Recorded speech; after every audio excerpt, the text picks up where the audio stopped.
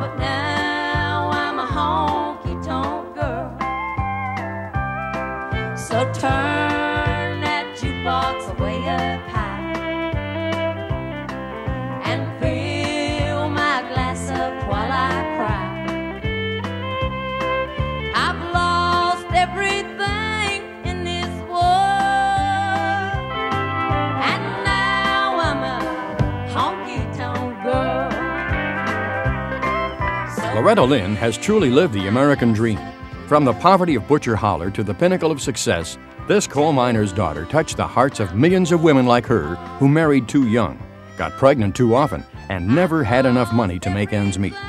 Through all the fame and fortune, and under the constant glare of the public spotlight, she never really changed from the sweet and innocent yet feisty honky-tonk girl of her first record. And now I'm a honky tonk girl.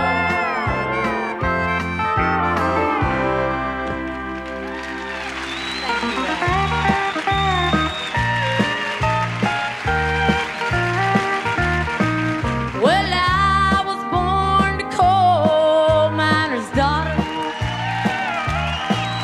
in a cabin on a hill in Butcher Holler.